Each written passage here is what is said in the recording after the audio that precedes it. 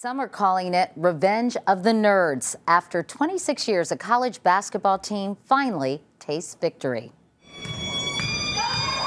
Some of the brightest minds in science witnessed a little history last night. Caltech's men's team ended a 310-game conference losing streak, beating Occidental College 46-45.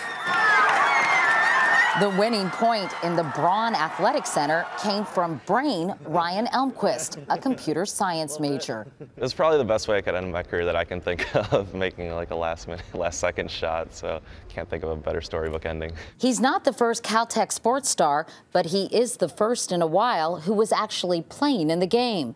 50 years ago, Caltech students scored points for ingenuity at the Rose Bowl, altering a color-coded card system to spell out Caltech as the Washington Huskies played the Minnesota Gophers.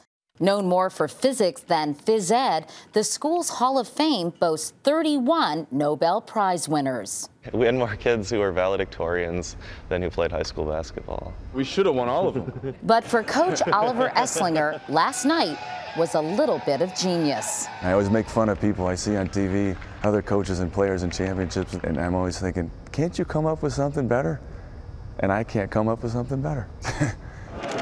As for Ryan, like any varsity star, he's off to play in the big leagues as a software engineer for Google.